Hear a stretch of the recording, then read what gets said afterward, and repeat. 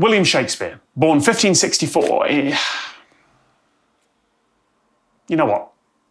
I am tired of filming against an amateur hour lockdown green screen in a tiny, boxy, echoey room. So for the first time, let's take the language files on the road. Go on location, Tom. It'll look spectacular. Yeah, maybe it will, but it's also about 2 degrees above freezing, and I'm being pestered occasionally by some surprisingly aggressive swans. Anyway, Shakespeare, born in 1564 here in Stratford-upon-Avon.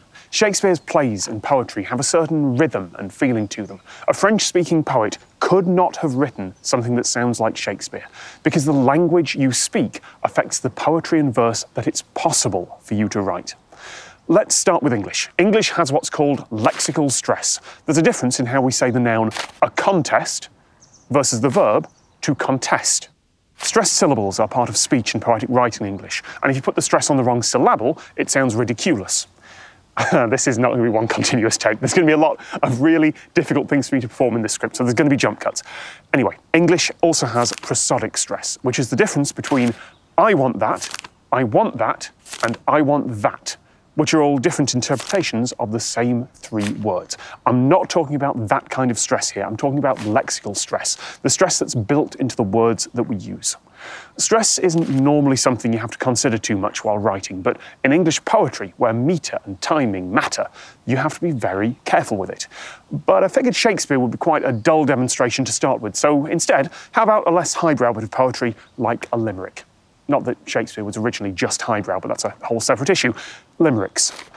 There once was a man from, well, from where? In increasing order of rudeness, he might be from Leeds, or Madras, or Nantucket.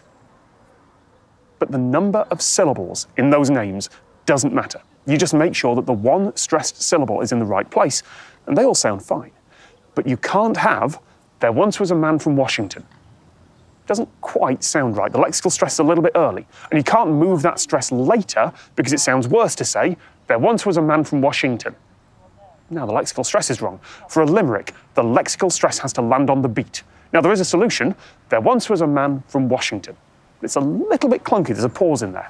Compare that to French, which doesn't have lexical stress. Just to be clear, French speakers do still stress words to emphasize them. They use prosodic stress, but that's it. In French, by default, stress lands on the last syllable of an utterance. So, this is going to be really difficult to perform. I'm not going to attempt a ridiculous comedy French accent here, but if you experiment, you'll find you sound much more French when you emphasize only the last syllable. I think I got that. Anyway, that means you cannot have a limerick in French. The feeling and sound of a limerick relies on the lexical stress, and that doesn't exist in French. So why does Shakespeare sound like Shakespeare? Well, because iambic and pentameter, 2 words that make a fancy way to say stress every other syllable in pairs with 5 such pairs in every line you write. And that was Shakespeare's style. Well, usually. He didn't stick to that for every line. And if you want to sound like him, that's how. If music be the food of love, play on. The reason Shakespeare sounds like Shakespeare is he wrote in rhythm, mostly, which is nice. But if you're translating that to French, well, the French can't do that. Yes, there are all sorts of exceptions for poetic reasons, the same as English can break its own rules sometimes. But in general, French stress sits at the end of the utterance.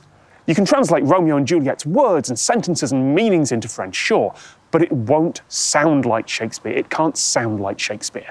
So instead, some translators use an equivalent French form, the Alexandrine. 12 syllables per line, broken into 2 parts, and it should also rhyme, stress the end of each half. This is why poetry and translation often doesn't sound right or even poetic, because you need to translate not just the words, but the style and the stress patterns as well. Yes, you can adapt the style, play with it a bit. English does have an Alexandrine form, but it doesn't work in quite the same way as the original French, and French does not work in iambic pentameter.